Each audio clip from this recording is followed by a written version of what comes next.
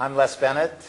I have the honor of hosting a series of interviews with outstanding pharmaceutical scientists for the American Association of Pharmaceutical Scientists. The objective of the AAPS series is to have an opportunity for individuals to get to know and to hear the ideas and the background of individuals such as our guest today in terms of the tremendous advances that they have given to the pharmaceutical sciences. Today we are pleased to have with us Professor Nicholas Peppas, and Nick is the Fletcher Stuckey Pratt Chair of Engineering and Professor of Biomedical Engineering, Professor of Chemical Engineering, and Professor of Pharmacy at the University of Texas. When you get a letter from Nick, there's no room for the text. It's all his titles. So, Nick, we're very pleased to have you with us today and to share with us your background and information. Thank you, Les. So, Professor Peppas got his undergraduate degree in Athens, Greece, where he was born, and then came to MIT to get a degree there, and then moved into the area of pharmaceutical sciences. So, Nick, why don't you give us a little background of what was the progression that led to you becoming a pharmaceutical scientist? Well, that's very good, really. Well, thank you for having me here today. When we finished graduate school at MIT, these were the days that mathematical modeling was a very, very important subject for engineers. And when I started at Purdue University in 1976, I had the fortune to meet a young postdoc by the name of Robert Gurney from the University of Geneva, who was on sabbatical in the pharmacy department. And together we started talking about the future of pharmaceutical sciences and drug delivery. These were the early days of Alza Corporation and some of the other luminaries in the field. And so it was natural for me to enter this field from a mathematical point of view. That is, looking at how we could design drug delivery systems that would provide specific profiles for delivery. These were the early days, you remember, that we were still excited about in vitro design of such devices. And that led to my starting collaborating with other people in pharmacy at Purdue University and also throughout the world. As you know, I've been very active in interactions with the University of Paris, the University of Parma, University of Santiago de Compostela, and also with Hoshi University in Japan. So the early years, the first 12 or so years, were years of design of new devices and new systems. And you remember at that time, zero-order release was really a major new goal of the field. Companies were very interested in that work. But by about 1985, 1988, it became clear that biological aspects of drug delivery were very important. So we started design based on an in vitro, in vivo correlation and basically bringing back the ideas that you had promoted in your own work since the late 60s and early 70s. And I think it was at about that time that we met, too. So for me, yes, engineering was my basis, but it was always interaction with pharmacy, with the pharmaceutical sciences. And I'm very proud that AAPS has done so much for us. I remember the meeting in Minneapolis where I was in that meeting, that room where we decided to start AAPS. And of course, you were one of the founders. You're the founder. Good, thank you. So let's say, what do you think today, the engineering interface with pharmaceutics? Is this a major area of bioengineering and today? Is it? It is quite surprising considering how we started 30, 35 years ago, how Bob Langer and I and a few others started, how drug delivery and pharmaceutical engineering have become an integral part of chemical engineering and biomedical engineering. I can tell you as I go around the country, and you know that I have very important positions in the American Institute of Chemical Engineers and the Biomedical Engineering Society, I see now that there are sections 5, 6, 7 professors working in the field of pharmaceutical devices, pharmaceutical products. And what engineers do now is they help with the understanding of engineering design and engineering processes in 2 areas. One is the area of manufacturing, designing better systems, more complex systems, especially for new proteins, genetically engineered proteins, what we call in AAPS biotechnology. The other is in the medical devices field, and I'm pretty sure you have seen it yourself. There is really a major interest right now in developing a new generation of nanotechnology-based devices and microtechnology-based devices that could be used in contact with the body or in the body, including microchips, including, of course, nanoparticulate systems and so on. Yeah, so let me see this. Professor Peppas is the director of the Center of Biomaterials, Drug Delivery, Biotechnology, and Molecular Recognition, which just encompasses just what you said. Tell us about the center at the University of Texas. The center is a center that is based mostly in the biomedical engineering department, but it has interactions with the other components of engineering and with pharmacy. And it is a center in which we try to design new biomaterials that can be integrated into an intelligent system, be that a microchip or another type of device, in order to be triggered and release a particular drug, or in most cases a therapeutic protein, over a period of time at a desirable rate. And this is a response to the needs for new and improved methods for delivery, especially of proteins, but also other drugs. And it requires a little bit understanding of how potentially someday we will be able to recognize the cause of a particular disease. When you see the word molecular recognition, you understand immediately that we are trying to recognize, for example, glucose in the body under certain conditions and trigger a release mechanism for release of insulin. This is not easy. And in fact, it's an idea that was promoted by Emil Fischer 100 years ago, when at the time he was getting his Nobel Prize. And it's coming back. Also the ideas of Paul Ehrlich, of course, with the nanorobots and so on. The problem is that right now we are in a cusp, in a very difficult period in the pharmaceutical and the biomedical industry. Funding has become a little bit more difficult than before. And many of the ideas that 10 years ago would have been promoted and pursued right now are looked upon and discussed again and again before additional funding can be provided. And this is something that worries me, and it worries me because I want to see improvement of technologies for the treatment of patients. But at the same time, I do understand that FDA requires that all these products be checked very, very carefully, and this takes a long time. So you've given us a little history, going to Purdue first and then University of Texas, I think in 2002? 2002. So it's been 10 years. So I'm interested from a pharmaceutical sciences perspective of your recruitment into engineering at Texas. Do you think this is a recognition of the university that, you know, that more than one area should be pursuing the pharmaceutical science? Yes, it is, absolutely. And probably the same thing happened in your university in the late 90s. There was an interest in what we call cross-disciplinary hiring.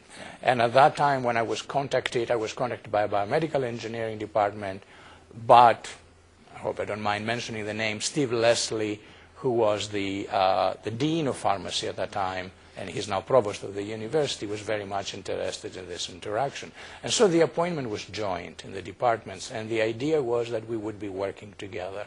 And we have been working together with several colleagues, trying to do, really to come up with the new devices, the new systems. Yeah, that's good. But as I say that, I mean, I hope I'm not pontificating here. I'm pointing out something that I think is very important for our field. If you open the better pharmaceutical journals in the field and you start reading about some of the new developments and new ideas that academics promote, you realize that these ideas will take a long time before they become products. And this is what I want to stress, because I, like many others, have started some companies through VC. What I want to point out is that academics are a little bit naive at the beginning. They think that perhaps with a VC of $2 to $3 million, they can start a company and take a product to the market, and it takes quite much more money. We have now startup companies that after 5 or 6 years they die. Some of them go for 10 years and then they fold. And this is something that I'm trying to tell the new generation, that the ideas are great. I think doing a Ph.D. or a postdoc in an educational environment on an educational research project is a wonderful idea. It makes you solve problems, understand how to solve problems, but at the same time realize that taking this idea and making it a product requires much more. So that leads into a very nice segue into the potential conflict of the university professor and the company and how this affects graduate students, postdocs, and this.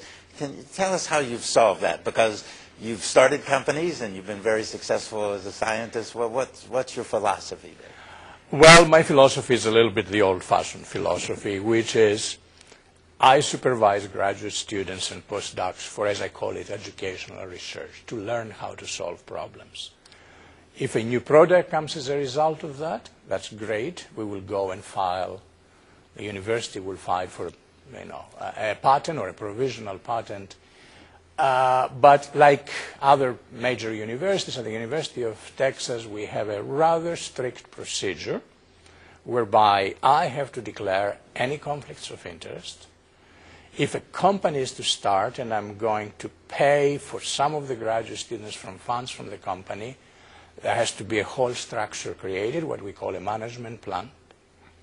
And I feel very confident that one can continue doing academic research, understand processes, understand phenomena, understand mechanisms, at the same time contribute to a company whose eventual goal is to bring that product to the market to help the patients. And I'm very passionate about that what we are doing is we are trying to help the patients. But in all the years I've worked either with major companies or with my own companies, I have never accepted funds to come back to pay for my graduate students.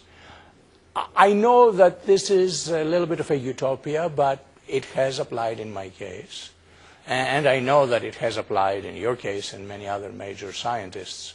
It is something that we need to be careful about, especially as the universities are extending now towards using the faculty as a way to start new companies. There has to be always a check. And as you know, the National Institutes of Health this year, on April 24th, set some very, very strict regulations, April 24th, 2012, some strict regulations about conflicts of interest. If you haven't filled out the new forms, you will be surprised about the kinds of information they are requiring. Exactly. Yeah. So let's, Professor Peppas is very well-known, very outstanding. He's an elected member of the National Academy of Engineering, an elected member of the Institute of Medicine and the National Academy of Sciences, has published over 1,000 publications, has more than 28,000 citations, and more than 25 patents. So Nick, what's your favorite paper? Not necessarily your most highly cited paper. What's your favorite paper? It might be your most highly cited. My favorite paper has become the most highly cited paper at the same time, simply because at some point in your career you realize that what you do is to try to help people do better work. When I started in the field, I was aware of the Higuchi equation. I loved Higuchi. I met him towards the end of his life. I remember meetings in Geneva in 1979 where we spent wonderful time talking about how he had come up with a very simple equation that all of us call the Higuchi equation. I felt that there were systems where that equation could not be applied, I was working with such systems, the so-called zero-order release systems, and in 1981 and 82 we developed another equation that has become, some people call it the Peppas equation or whatever. It's a misnomer. It's actually Richard Korsmager and Nicholas Peppas. Richard is at Pfizer. He just became a member of the National Academy of Engineering. That equation has been used by everybody. Is it my best paper? It's the most cited paper.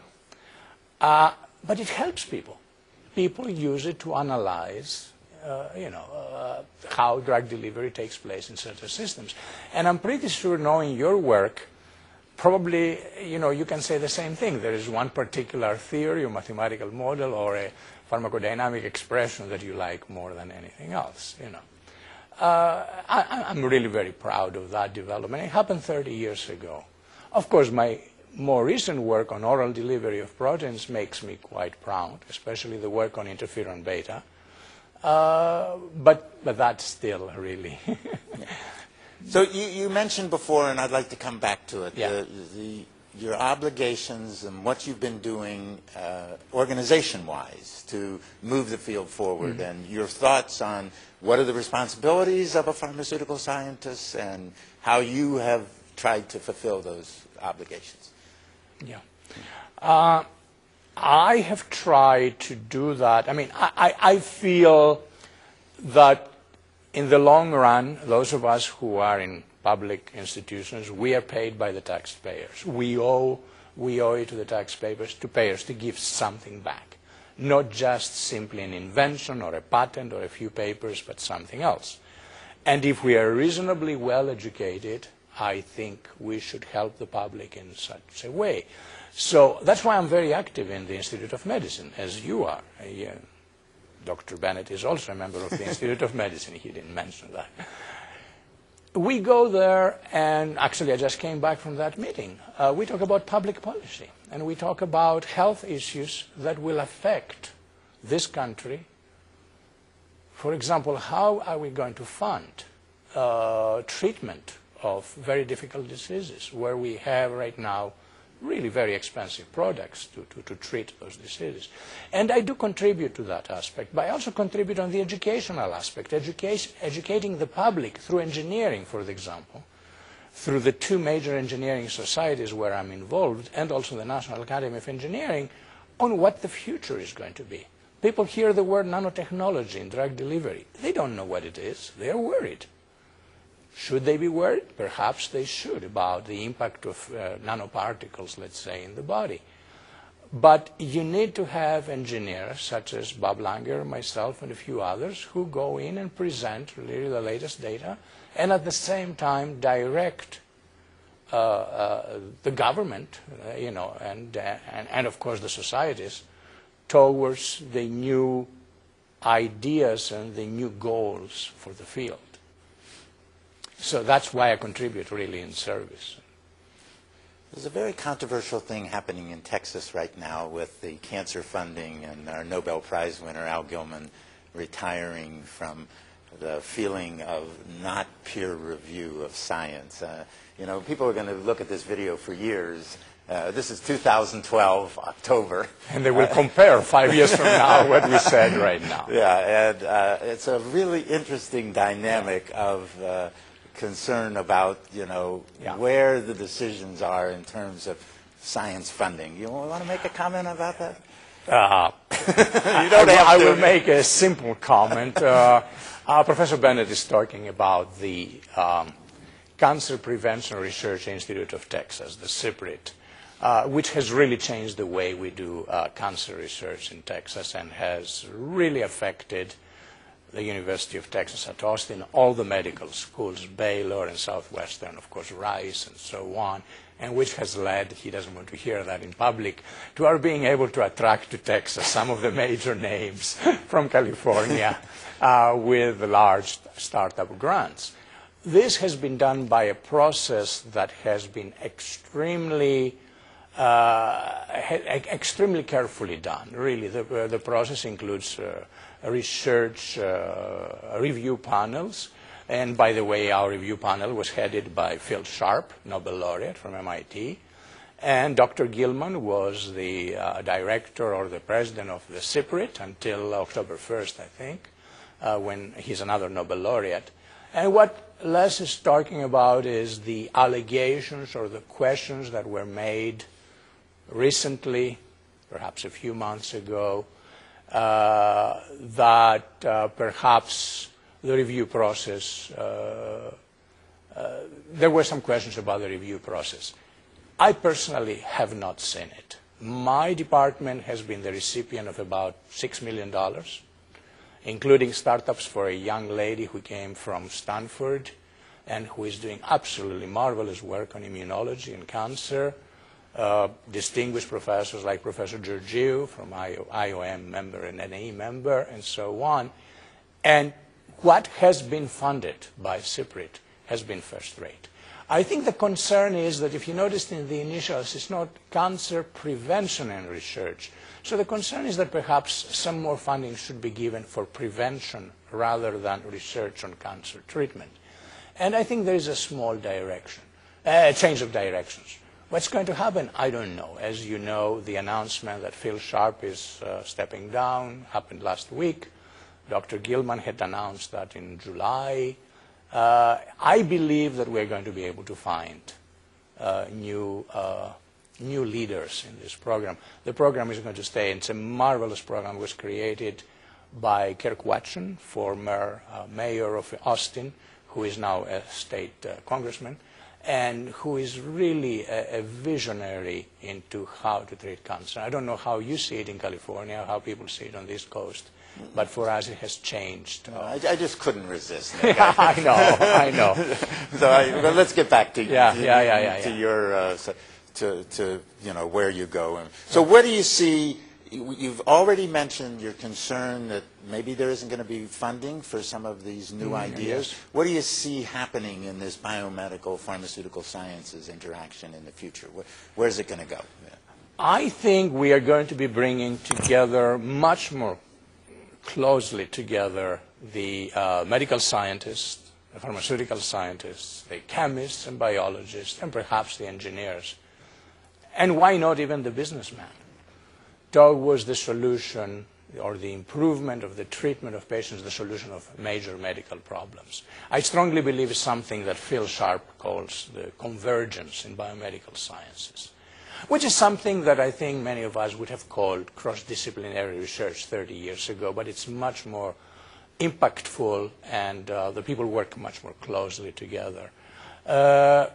I really think that society tells us which diseases are very important. There is definitely a direction towards cancer, but towards treatment of neurological diseases. And we're going to continue working in those areas. I believe the pharmaceutical industry is going to be in the forefront in those new areas. There's definitely a realignment in the pharmaceutical industry. I mean, 25 years ago, 30 years ago, you would see the major pharmaceutical companies talking about new tablets and capsules and so on. Right now, there is emphasis much more towards the treatment of major diseases. Let's get back to the academic aspects of it, because you've trained over 70 Ph.D. students and maybe 150 visiting scientists in your laboratory. What are you looking for, and what's your interaction, and what do you want them to accomplish in their training with you? I love working with people. I love taking a young senior, just finished senior year in chemical engineering, biomedical pharmacy, and delivering several years later a young scientist who is independent and works on the field and tries to solve important problems. I educate them the same way I was educated. I was educated at MIT by some luminaries in the field, some major figures in the field who taught me, you're entering a medical field, your first idea is find a way to help patients. As you probably don't really know, my mentor was Professor Edward Merrill. He is 89 years old. And he was the mentor of other major like Bob Langer, Mike Sefton, and so on. And he was a man that would go in the hospitals in the 60s and 70s and 80s trying to give solutions to the treatment with using artificial kidneys, to the treatment of the hyaline membrane disease, respiratory distress syndrome, and so on. And we were taught that. So this is what I have transferred to my students, the excitement for solving medical problems. And I do that by asking them to take right from the beginning strong chemistry, biology and biochemistry backgrounds, very strong engineering background, including mathematics, and of course very strong courses in pharmaceutical sciences. And they work hard, they work for long hours, and many of them decide to become professors after that. And so there's no secret. It's just, I still see my students once a week. Each one of them for half an hour these days, not an hour anymore, but half an hour. But, you know, I see them and I want to see their progress. What about the growth of the field in terms of attracting students? Is it doing well still? I think that I see no problem right now. In chemical and biomedical engineering, we have so many students who want to work in this specific field. They want to contribute. They have reasons for that. Some of them may have a relative or a grandparent so on that suffers from diabetes or cancer or whatever, and they see it as a way to give back something or to help that parent. But the reality is they get excited. Every year in chemical engineering, biomedical engineering, we have more students than we can handle. I mean, typically we will get 45, 50 new graduate students. And in chemical engineering, half of them want to work on bio. In biomedical engineering, of course, everybody wants to work on bio. Pharmacy, the same thing. And so it's an exciting future. And despite all the comments we hear about difficulty in getting NIH grants and so on, I find that there is still funding for good ideas. Also, there is funding for support through fellowships.